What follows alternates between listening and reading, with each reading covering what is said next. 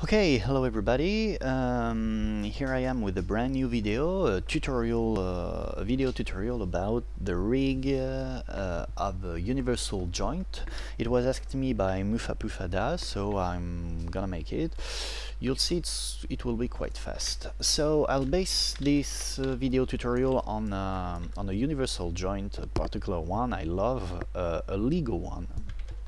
Just modelized, okay, that is perfectly modelized for this kind of application. Okay, so before starting, we've got to set a bit the scene. So as you can see, I've created a color rule and I've named my pieces. So this blue piece is what I consider the input piece, where I'm connecting the engine, for example, or the one I will turn with my hand if you prefer in the real world. If you prefer, again, the one I'm gonna rotate manually. This is a gimbal piece, and this is the one that is making the universal joint existing, and the output piece where I'm connecting the thing to animate. Okay, this is the first one, the first thing to say. Now another one, you can see I've set it, this universal joint, like that, in a kind of neutral position. Why? For modelization purpose first, because it's very easier to modelize it like that, and for basical settings. Okay, and for basical start of the ring, but it's not the most difficult part. The most important part right now is the position of pivot point for each pieces. They all are aligned on the world. Okay, so the world, and they all are in the same place. Check 0 0 for the blue piece, 0 0 for the gimbal, and 0 0 for the output. This is essential. Okay, essential thing. Next, I've modelized it. I modelized the gimbal, etc., etc., all together, so that every holes and axis are perfectly aligned. Okay. One stupid thing to say, but don't look too close at my modelization. Okay, it's Lego. It's made for being seen from here approximately. Okay, so don't look too close for details. So if you are in this position, you can start a nice and clean universal joint rig. So first thing to do is to give some information for our input piece, and more especially where this hole is located. Okay, so here we can hide this, okay, for working only with our input piece. We're gonna create here, through the create panel helpers, standard helpers, a point, and let's place it really where you want for the moment. Now press, with this point still selected, press the align button, or Alt A, that's what I'm doing, and here click the input piece. So basically it should be like that, with the X, Y, and Z position checked. That's not what I want. I don't want it to be inside my piece. Okay, so here I'm aligned on the pivot. I just want it to be aligned on this axis, along this axis. That's just what I want. Okay, so here is the case. I could have done that manually, but there's an option of alignment, so let's use it. So here I get it. Oh, one other stuff I've not said. You can see that if I rotate a piece, nothing is happening. Okay, it's totally free from any constraint. Okay, let's go back to that. So basic stuff I'm gonna do is link with the select and link option, or you can right click. Here I added that, select and link. To that, what does it make? That now if I just rotate that, it's rotating together. The most important is along this axis. I'm just gonna turn off this snap angle option, that is stepping my movement. Okay, here it's smoother, I prefer. Okay, it's beautiful. So here we've done, I'd like to say, 30% of the work about rigging a universal joint. So now let's unhide by name and let's show the gimbal piece. Okay, here it is. So it's basically aligned on my world. Okay, so now let's just no use of this. Go in the animation menu, constraint, and here click look at constraint and hit the point. Okay, you can see a beautiful blue line with a huge length. So the first thing I'm just gonna do is reduce this. So here in the motion panel, rotation, you can notice it's added look at constraint. We will reduce here the view line length to something quite small, like 10. In my particular example it's 10. In your it will be maybe 100 or more. Okay, I just don't want it to be longer than my point. So here, what does that do? Here, let's select our input piece and rotate. Check. It seems to be okay. When I stop like that and to go like that, I'm pressing Ctrl Z. It's just undo. Okay, undo the rotation. So here it seems great. Just check that. What are we saying with this look at constraint? We say with the length of that, about the wire here, the view line length, we say that the X axis of our gimbal piece must look at this point. Okay, we can flip, we won't see anything because our piece is symmetric along here, so not necessary. Okay, so here we've done a nice step forward. Okay, let's unhide all.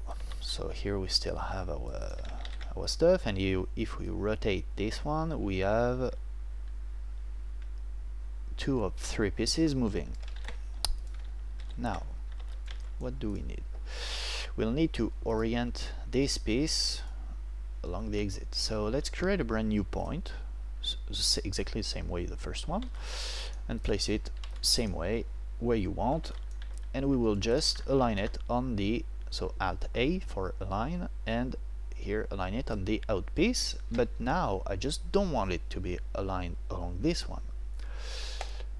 I want it to be aligned where I am. Okay, this is great. This is great, but not in the right place. So let's place it like that. I want it in this axis. Okay, so it's along X and Z, and I want it outside my universal joint. It's a target, never forget that. And now imagine this point really as a target and a kind of parameter for our universal joint. So this one will set the orientation here of the universal joint. So let's place it along Z. So this point will be able to move. You'll have to move it only for the moment on the X, only along Y or Z. Okay, on the YZ plane.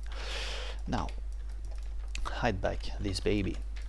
Now select back the gimbal piece, and we will play in the move panel, rotation, in the look at constraint. Okay, and here there's an option, select up node, uncheck that and select this point. No difference, this is not normal.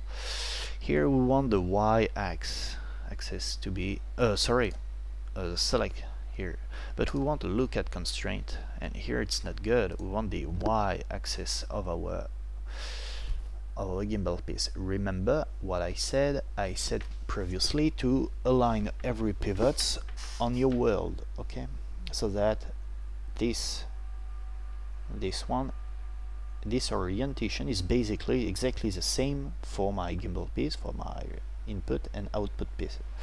So I know the y is the y axis of my object. Here, if I go in here local, look, it's correctly the y axis. So I want the y axis to be oriented with the point number 2. Check, if I move point number 2, my gimbal piece is moving. Okay, now if I here rotate this, check, we've got an interesting thing here. It's working. Why can I say that? Because it's the gimbal piece, let's maximize a bit. The gimbal piece here is targeting that, and its axes are staying in place in the holes of the input piece. So here 100% working. Let's go back to our natural initial position. So now if we unhide the hole, we have a little and last remaining stuff to do is constraining this final piece. To do that, exactly same stuff, select it, animation, constraints, look at, and now it will mainly look at this position. So here it's funky. Why? Very easy. It's looking with the X, it should look with the Y, and if it was flipped, you can flip. Okay, this is very easy.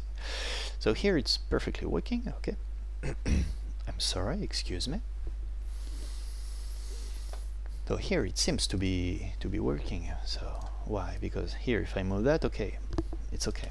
Now if I move, or more accurately rotate that, check, there are no links. Exactly as we've done, we need to here select this point, and here it should be a look at, and it should be the x-axis of this piece that should look this point. Now let's rotate, check, axis here are staying in the gimbal piece. Our universal joint is rigged. Okay, now just to show you, so here same stuff, check the length of the view line, so it's this one. Let's here just reduce the length like that. Okay, so it's a bit more comfortable. Okay, now if we here just play a bit, come to an extreme value like that,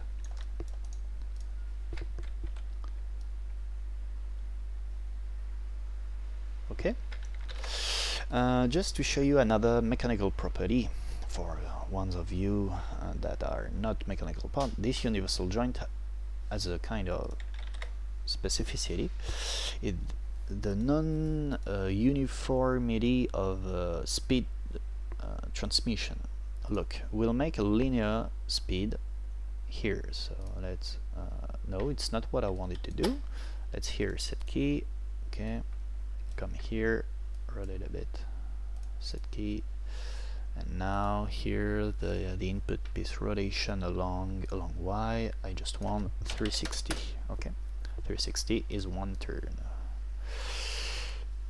So here it's not linear, there's a kind of acceleration, so let's come back here and select here, zoom out, select that and select that, make linear. I don't develop that. I think you know that. If you don't know, go in the help files and look for track view, track list. I don't remember how it's called. Now here, look the exit. Makes a wow. Okay, so it's a non-linear joint, mechanical joint. Okay, and the more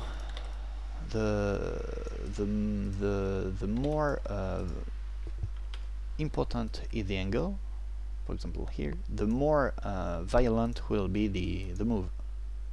Okay,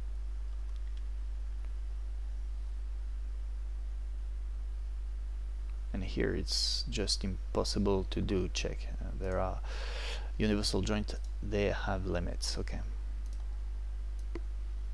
For example, in this one it's this angle approximately. Let's just check if there are any crosses. Okay.